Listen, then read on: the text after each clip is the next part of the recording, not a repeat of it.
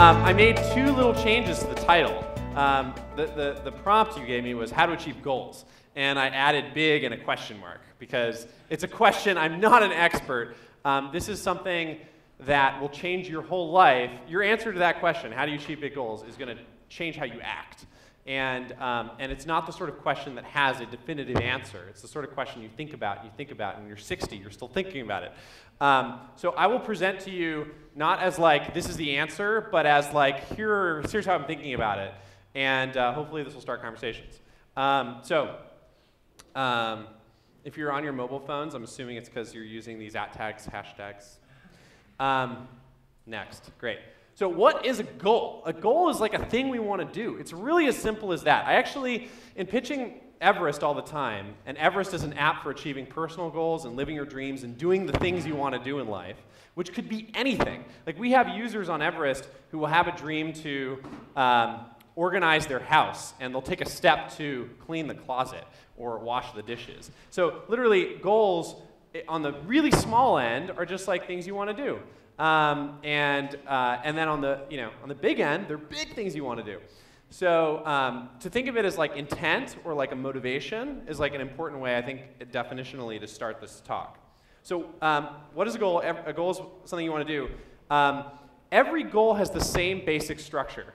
There's what you want to do, why you want to do it, when you want to do it by, and the steps you're going to take to get there, and then your journey as you actually do it. And so this is actually one of the main assumptions of our whole product and company, is that goals, you have a goal to become a better tennis player, and you have a goal to look like Daniel Craig in a bathing suit, and you have a goal to visit Taiwan, like they're all actually, they have very similar attributes. So why don't people achieve more of the things they want to do in life? Well, we think that there's like two basic problems. And if you think about your own life, I think you'll probably find these things. So everyone achieves some goals. They get, like, one of the goals was we wanted to get here tonight, right? And you guys got here tonight. So it's not that nobody achieves, like everyone achieves some goals. But most people are frustrated because they aren't achieving all the things they want to do in life, or as many as they know that they're capable of. And so why don't people achieve things? And we think there's two reasons: lack of organization and lack of support. Most people don't, on the organization side, they don't write down the things they want to do. They don't have a process to figure out what steps it takes, and they don't plan and track their steps to fit them into their busy lifestyle. So they need a tool. And the second reason is lack of support. Most people don't share the things they want to do with their friends, so they don't get encouragement, suggestions, accountability. They can't learn or be inspired by people who've done similar things before. They can't find companions who might want to do it with them because they don't share the things they want to do, and so they need a community. So the idea for Everest was, how do we achieve goals? Well, we use tools plus a community. And so those are the two sort of design parameters of our application. Okay, so then why is it so freaking hard to do the things I want to do in life, right? If it's so inertia, is that? Let's just take like answers. Why is it so hard to achieve goals if it's tools plus community? Ingrained habits and inertia. Any other answers? Lack of capital. I like that one. Lack of discipline. Anyone else? Shout them out. Girls? Beer? That is a good reason. Yeah, I like that. Okay. Anyone else? Greed? Resourcefulness? Laziness? These are all good reasons. Okay. All right. Everything else I'm going to say is like my best attempt to answer this. All right. Let's compare two goals, or dreams as we put them on Everest. So I have a dream to learn the names of trees and plants on Everest. This is actually one of my dreams. I realized one day I could identify almost any brand, and yet I had no idea what the green stuff was. So I was like, you know what? I'd really like to know what this stuff is. And this is a small, simple, has-been-done-before kind of goal or thing I want to do. All right, let me give you another one. This is Elon Musk's dream. He wants to terraform Mars. And he's, holy shit, for reals, I'm actually going to do this, about this goal. And this is a big, complex, and has never been done before kind of thing you want to do. So there's obviously a difference between small goals and big goals. And for big goals, organization and the tools you need to get organized and support, or the community you need to get support, are necessary but not sufficient conditions for achieving big goals. So here's an important point. I know it's about the 2nd anniversary of Steve Jobs' death. Is that right? We are honoring Steve Jobs. We're honoring.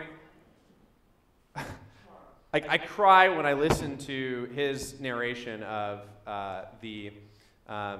here's the crazy ones. Like 6 in the morning. Like it always triggers emotion for me. And so as I was creating these slides, I was thinking a lot about him. And one of the things he was a contrarian. And I think big goals, things that have never been done before, are inherently contrarian. If it's never been done before, it's probably because people have never tried it, or they've tried and they've failed, and they're like, it's impossible. But you say, no, it's actually just difficult, but it is possible. Startups, for example, are essentially a vehicle for going after big goals, crazy things that have never been done before.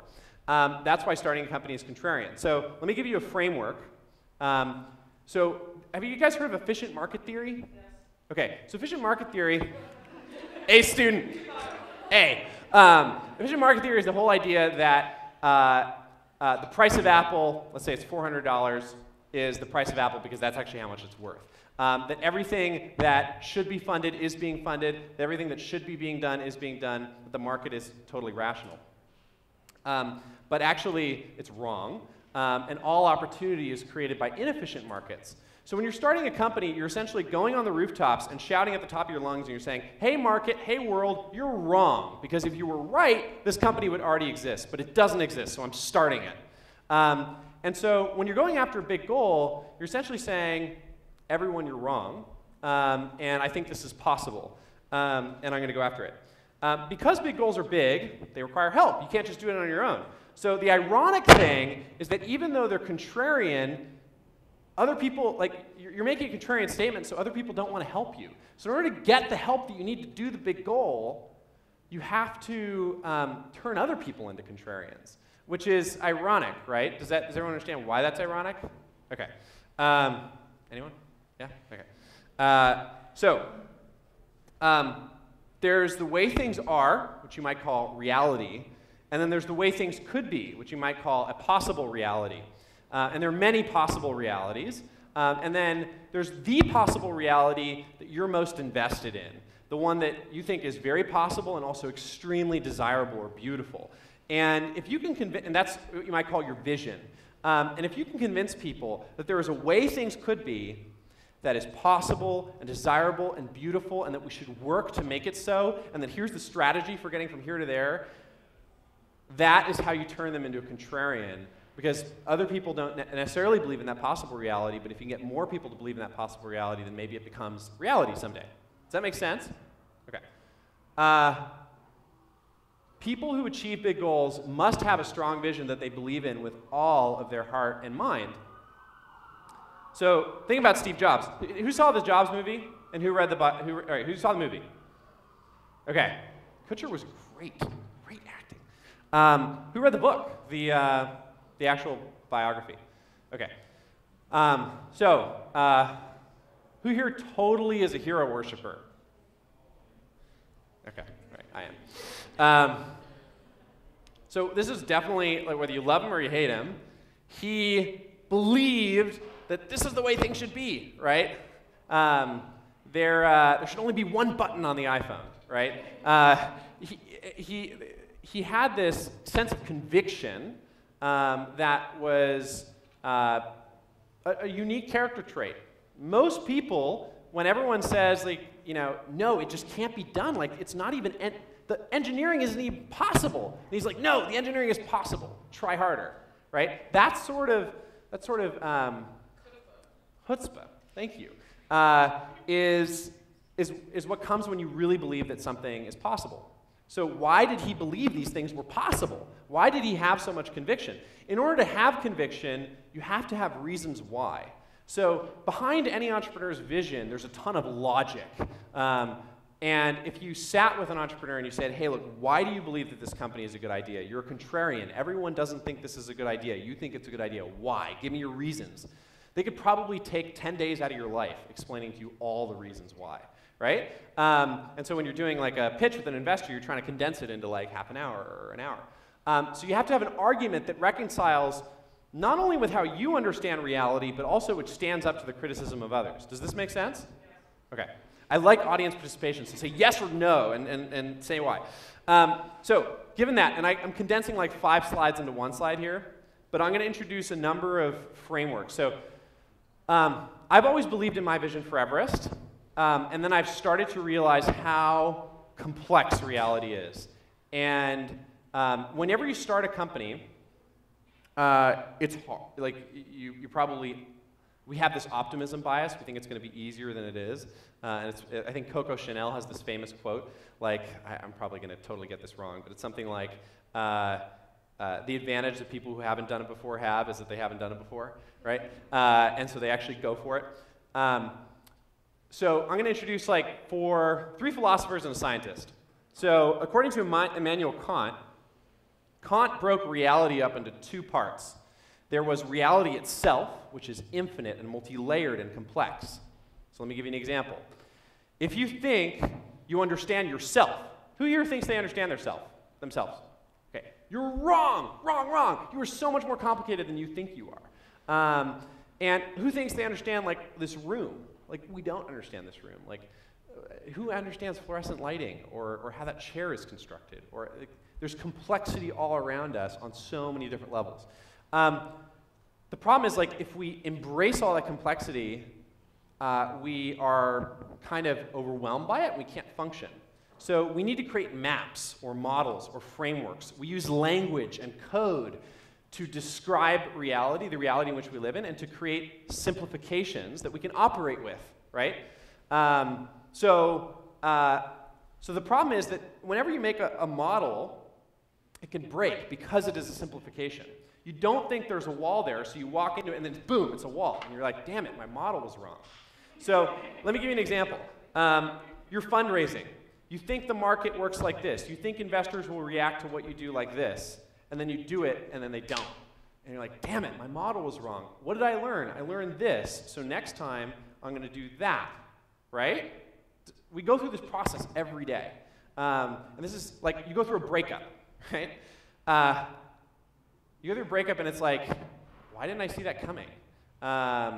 And then it's like, oh, my model was this about our relationship. My model was this about her. This is how I understood it, and I was so wrong. Does that make sense? Okay. So that's Kant. All right, Hegel.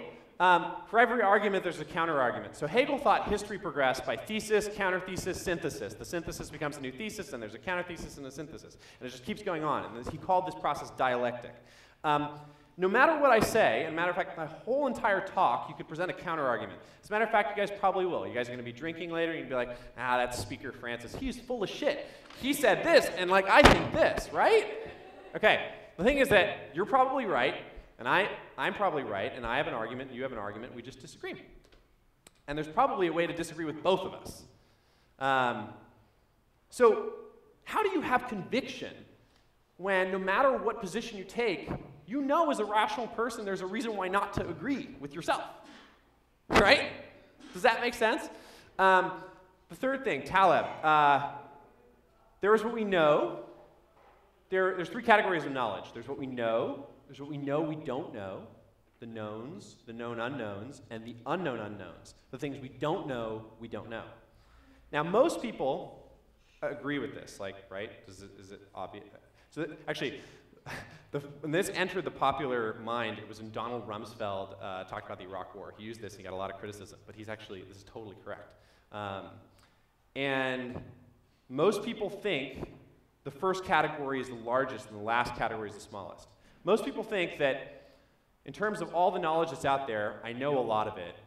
I don't know some of it, but I kind of know what I don't know. I don't really know anything about physics, but whatever. And then, like, there's some things I don't even know I don't know about, kind of what what happens at the CIA is a known unknown. I don't know what happens at the CIA, but like, there's probably some stuff I haven't even considered that are blind spots. But there's probably not too much of it, right? Actually, I was at the gym on Sunday, And there's this old guy, he's 70, and he was working out like so intense. He was working out way harder than I think I've ever worked out. And I started a conversation with him. Turns out he's the chairman of Pixar, Ed Catmull. And I was like, okay, I understand why you're successful. You work hard. Tell me some of what you've learned. And he said, I've just actually finished a book. It's going to be published. I started asking him questions, and he actually came to that point. And they said, the thing is that the last category is the largest, that the things that you don't know are actually massive. Okay, so if you think you understand, like if you think you have conviction, it's because of your known knowns, but like how can you have conviction if you don't know most things? According to Lord Kelvin, second law of thermodynamics, everything's falling apart. Okay, so why would you build a company if everything is falling apart? And if it's hard to create order in the universe, right? Okay, so these are 4 chaos theories, essentially, right, that entrepreneurs are like flying in the face of. Why are we doing it? How in the midst of so much uncertainty can we find certainty to do the things and build the companies that we believe need to be built to go after the big goals? So I've found that through all my confusion and doubt, as I've realized this, and I've been like, holy shit, I don't know anything, you can emerge with faith and hope, because in the end, you choose your path. You can comprehend as much as you can, and you can always try to know everything and like gain more certainty.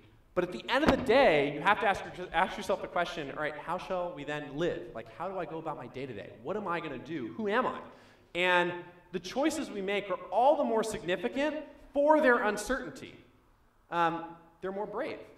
They say more about us, and they say more about what we value, their statements. Does this make sense? Most of the time, we think we make decisions when we're certain that they're right. But when you actually think about it, most of the time you're making decisions that you have no certainty about, and yet you're making them, and that's significant. Okay? So, here's a framework. This is actually the framework for probably every single decision you make in life. Value must be greater than cost plus opportunity cost.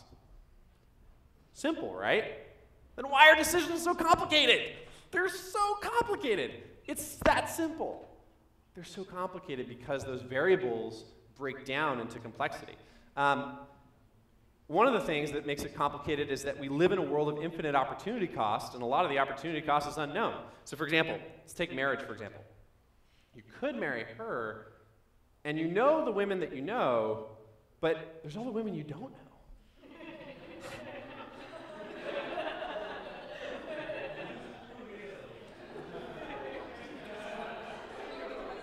You know what? Let's just date. Right? Okay.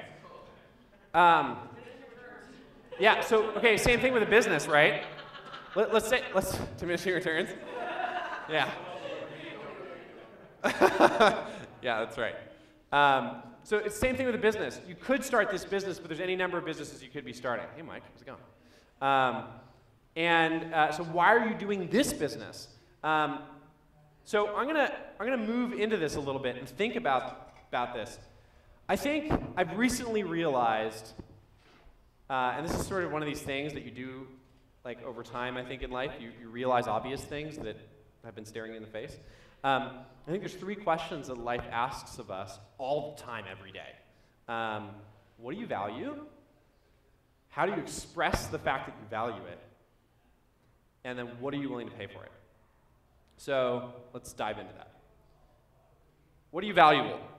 There's other words for value, so synonyms. What is beautiful? What is good? What is worthy? What is desirable? Remember, goals are just what we want, so we generally want what's valuable. So what do you want? Once you decide something is beautiful, let's say you see a beautiful sunset, right, and you're walking along the beach. Beauty demands a response. How are you going to express the fact that you value it? Maybe you're going to express the fact that you value the sunset by walking on the beach and enjoying the sunset. Maybe it strikes you so meaningfully that just walking on the beach is not enough. I need to write a poem, or I need to paint a painting, or I need to take my friend here, or I need to come more often.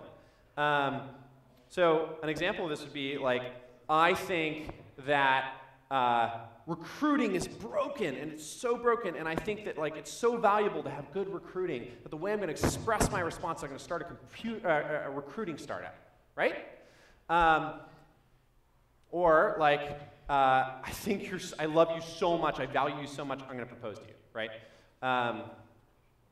So if you value it, then the last question is, how much are you willing to pay for it? And this is quantified in time, energy, effort, money, opportunity cost, sacrifice. And I almost feel like as soon as you decide that something is valuable to you, as soon as you decide that you want something, you really want it, the universe like shakes you and says, how much are you willing to pay for it? Right? And it's like, this much? Yeah, I'll pay that much. That much? Okay, fine. That much? Yes. And like, and I think that like when you realize the shakedown of cost, you very quickly realize the things that you're willing to pay anything for, and the things that you're willing to pay some amount for. There's a big difference. And I think that like it's one of these things where pain and pleasure are very yin and yang, right? Like you want this pleasure, you want something, but then like how much pain are you willing to go through to get it? So if I've totally descended into philosophy, I might as well just go all the way and say something cheesy like love conquers all, right? So this may be true if you consider that very few things are worth paying any price. And those things that are worth paying any price, those are the things that you truly deeply love. And if you feel this way about something, there's no surrender. You're like Winston Churchill in World War II. You're like, we will never, ever, ever, ever give in because we will rather die than lose to this guy or make peace with Hitler, right? And when you feel that way, then it's more likely that you succeed in the long run, and if victory is possible. So take a startup, for example. Because starting a company to work on a big goal is contrarian, there's a lot of rejection. A lot, like, actually, this is one of the reasons why Steve Jobs hated customer feedback, hated customer research. I know what people want. They don't want a faster horse, they want the Model T, right? This is like one of his defining traits. Lean startup theory is so freaking wrong because it's all about relying on customers and users to know what they want. They just don't know what they want. Because like what they want is contrarian. And so to that point, like if you have a contrarian statement, you're gonna get a lot of rejection. And when you get a lot of rejection, bad things happen, right? So here's an example of what might happen if you get a lot of rejection from investors. You don't raise any money. From customers. You don't close any customers on your new crazy model. From talent. Nobody wants to work at your company, right? And then there's that scene in the movie where he's like called 100 investors and he shouts, "What is wrong with people?" Right? And then, right then, success is just around the corner, literally, and the dude pulls up in his car and walks into the living room and gives them a check. And that's how Apple started, right? So, over time, Apple started, it was super contrarian and only one person believed, and eventually we all believe, right? That was a 30-year process. So, when you're willing to make the 100th phone call, when you're willing to make the 1,000th phone call, when you're willing to do anything it takes, you take on a new power because you put yourself beyond the possibility of defeat. The only way you could have stopped that man was by killing him. That's powerful. So we return to the question, and then I'll shut up. How to achieve big goals.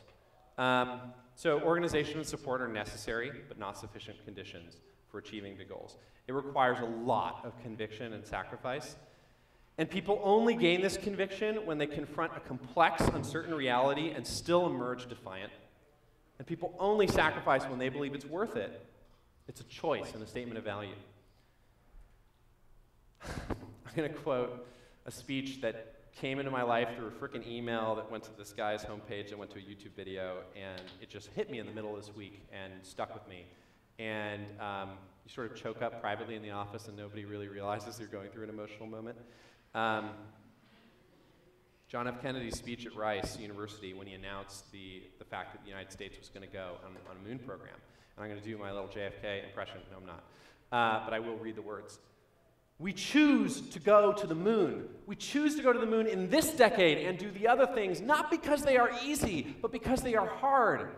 Because that goal will serve to organize and measure the best of our energies and skills. Because that challenge is one that we are willing to accept, one we are unwilling to postpone, and one which we intend to win and the others too. Doesn't that make you proud to be an American? Choose to go to the moon. All right.